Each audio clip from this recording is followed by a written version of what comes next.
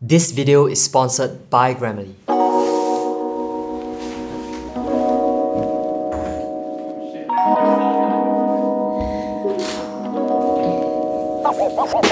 So I just recently graduated from college, and for those of you guys who have been following my entire journey so far, I'm sure you guys can agree that those were really some of the best days of my life, and I'm really glad that I was able to share the entire journey with you guys.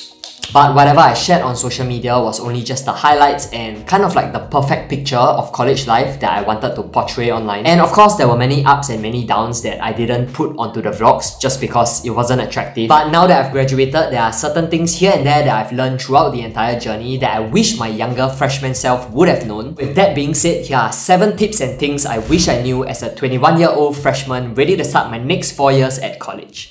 Let's go. So the first thing I would tell my younger self is that grades are not everything, and please do not let grades define who you are. My freshman year was pretty demoralizing because I didn't really do as well as I expected. My close friends would remember this. I really beat myself up over my grades, my GPA during my first semester of school, and I was just really upset and demoralized. So it was only during my second year of college that I realized, okay, there's no point crying over spilled milk. I started to break down my different modules into the different assessment components and started to see which parts needed improvement. And that was only when I started to learn new study techniques like active recall, spaced repetition, and yeah, basically the main takeaway for tip number 1 is to just remove emotions from this entire grades game. This one number in my GPA does not define who I am as a person. Really just look at it logically, how you can improve your studying techniques, how you can improve your grades, but do not tie that to your personal self-worth. Moving on to my second tip for my 21-year-old self is focus more on building working experience while you're in uni. You'll find that nowadays it's so much more important to build working experience, especially when you go to job interviews and stuff. They no longer solely look at your GPA and like how high your CAP is, but rather how many years of experience do you have in this internship, or like can you show me your portfolio. One thing that I came to realize is that your degree doesn't necessarily guarantee you a job. In school, they only teach you like the theory of everything, so that is like what makes up your GPA. But if you really want to do well in your job, you really need solid working experience outside of school. A lot of you guys have sent me DMs and comments on how was I able to find my passion in life. For me, honestly, the easiest way for you to find that out is to just start working. You can just try applying for all the part-time jobs that you think you might like, or if you're in university doing your summer internships and stuff, just apply for every role that you can find. And even if you find out that, okay, you don't really like the job, at least you're able to eliminate that and you're one step closer to figuring out what you want to be doing for the rest of your life. Okay, so let's pause for a moment and talk about the sponsor of today's video, Grammarly, which is a digital writing assistant that you guys have heard me talk about so many times on the vlogs before. This is a bonus tip to my 21-year-old freshman self, so enjoy this little integration that we did. Why is it so hard to write? If you're a college student like my friend Mink, you need to download Grammarly. Grammarly is an all-in-one writing tool that improves your productivity and saves you time when you have multiple assignments to complete. Nice! Grammarly is free to download and it's easy to integrate into your daily life as a browser extension through Chrome, Safari, Firefox, etc. It works where you work, such as Google Docs, to help you save time and work more efficiently for any of your assignments. Want to succeed in college? Head to the link in the description and download Grammarly right now. We'll wait for you. Grammarly has a goal setting feature that gives you tailored writing suggestions based on your specified audience, so you can save the time that you normally waste trying to think of ways to try to make yourself sound more professional. Grammarly's free word count feature helps you to save time by helping you meet your paper requirements. Also, if you're someone like me who has a very limited vocabulary, you no longer need to go online to search for new words. Just use Grammarly's free synonym feature to replace your overused words and you're good to go. Most of you already know from my college vlogs, I have already been using this all-in-one tool to do all my college essay submissions, helping me to shave off the final hour or two that I usually waste trying to proofread my essay or trying to cut down words to hit the word limit. As we creep deeper and deeper into the semester, make sure you guys are prepared for college, like Mink.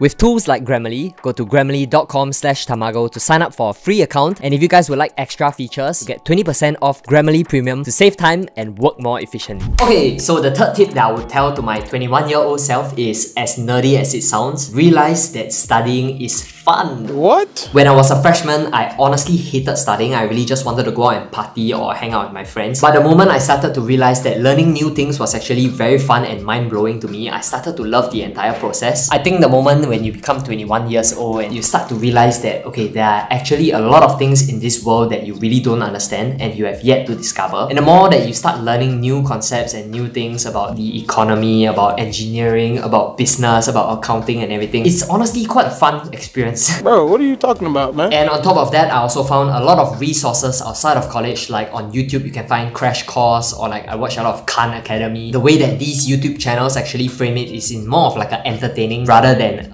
educational kind of perspective. So when you learn it in the edutainment kind of sense, it's actually more fun to enjoy and the whole process becomes like a game. It's just a really fun experience that I would tell my younger self, like, don't fight it, learn to enjoy the entire process of studying. Tip number 4 is to remove any self-doubting limits that you have subconsciously placed in your own mind. Just stop underestimating yourself. So my professor actually did this one activity where she put a Kahoot poll and she actually asked the class to input what grade do they think they're gonna get for this module at the end of the semester. So my classmate and I, we put A+, even though personally I didn't really think I was able to get an A+, but I just put it anyways because why not set high goals for yourself, right? But what was surprising to me is when she flashed the results on the screen, it was actually in the shape of a bell curve. And what that meant was that some students had actually put that they were expecting to get like a B- or like a C, or some of them even put like they're gonna fail the module. And this is even before the entire semester began. Failing to plan is planning to fail, but if you plan to fail, you are most definitely going to fail. So yeah, one tip I would tell for my freshman self is definitely don't start with the mindset that you suck and you're gonna get a B-. So my friend Donovan, he eventually managed to get an A+ for that module, which is pretty sick. And for me, I didn't get an A+, but I still got an A for the module, which is the same thing now, honestly. But I guess the moral of the story is shoot for the stars, and even if you miss, you will land on the coconut tree. Alright, tip number 5. That's 10, sorry. Tip number 5 is one of my personal favorites. Stop worrying about what others think about you because everyone is really too busy worrying about themselves. So if I'm not wrong, this thing is called the spotlight effect. Like, spotlight effect. You think like the light is shining on you, but actually no one really cares about you. So the main reason why this is one of my favorite tips is because I am from business school, and in business school, one of the biggest nightmares is class participation. Basically, what class part is in class you have to raise your hand to answer questions. If not, you're gonna fail the module. Okay, I'm just kidding, but class part is a really huge component in university, as the spotlight effect claims. You think that if you say something wrong in class, the entire class is gonna look at you and say, haha, you're an idiot. And because you're scared of making that mistake, you just rather not talk and just lose out on the points. So the proper way of going around this problem is by realizing that, okay, yeah, people will notice if you make a mistake and say something wrong, but in actual fact, they are really just too worried about class participating themselves to actually give a damn about whatever you said that was wrong. So I really wanted to share a really good tip over here. There was this one module that my friend Donovan and I, we were in the same class, and we really hated this class. Class participation was a huge part of it, and for the entire first half of the semester, Donovan and I, we didn't class part a single time because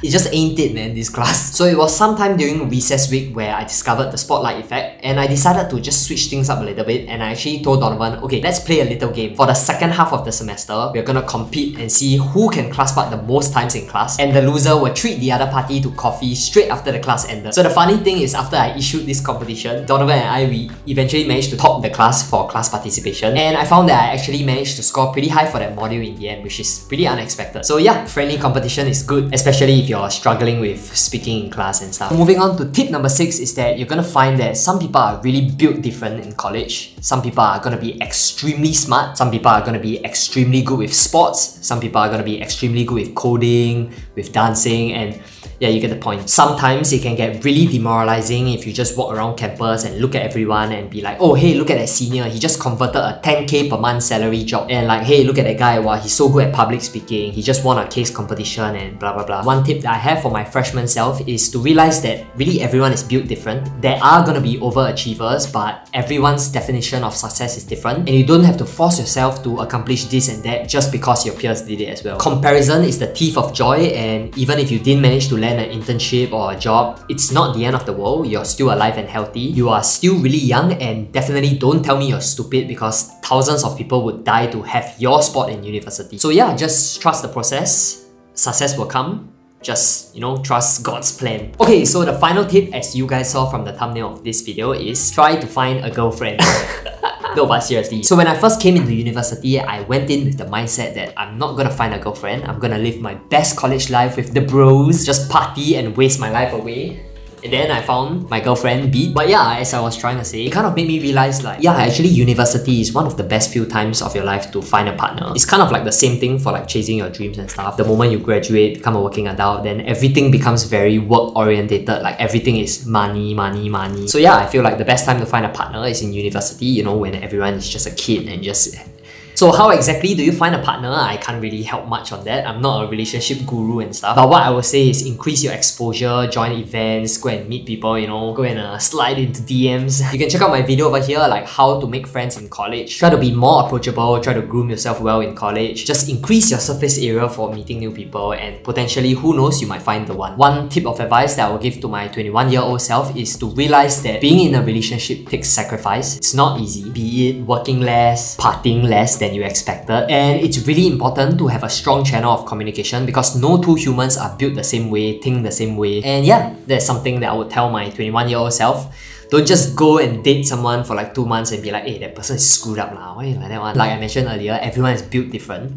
It takes time and effort to compromise and get to that. Okay, yeah, I'm done.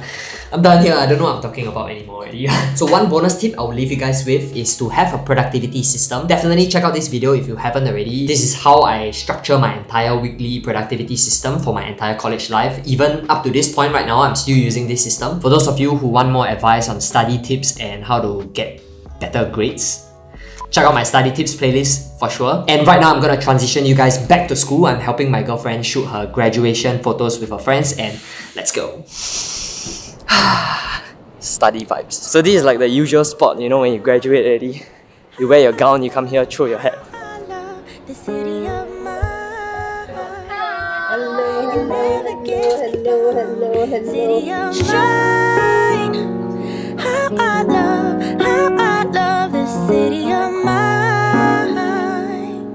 It never gets me down, yeah. I was born in the city, I was raised on its edges. My pop work is life when it's complex. I found love when it's center. If I could live here forever, think it'd be for the better. I love the weather, even though it's fog 24/7. I love the people, this is city. I met all my best friends, and I wanna thank every break. I wanna thank every entrance to every building that I step in this city of mine. I owe you most my best moments in life. City of mine.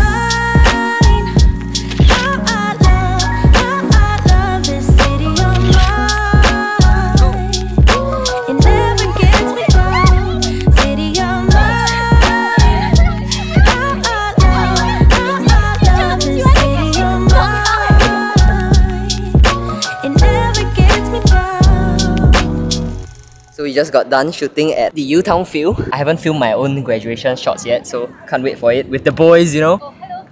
Oh, hello. Graduate. Graduate. What do you know?